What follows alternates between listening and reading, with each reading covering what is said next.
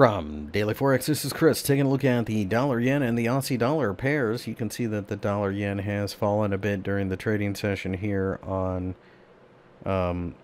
Tuesday, filling the gap. And I think the next couple of days we're just going to hang around in this area because, quite frankly, we've got July 4th and we've got the jobs number. The jobs number coming out on Friday, so I think the next couple of days will be quiet. But there are a couple levels that you need to be aware of.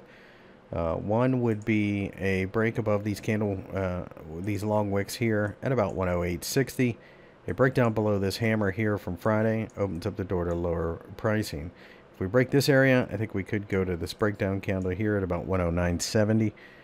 We'll probably go to the lows here on a breakdown and then eventually break even further. I don't think we're going to see that between now and non-farm payroll, though. This pair does tend to be very sensitive to that announcement. The Aussie has rallied, but you can see it's given back quite a bit of those gains. I mean, this was a horrible candlestick on Monday.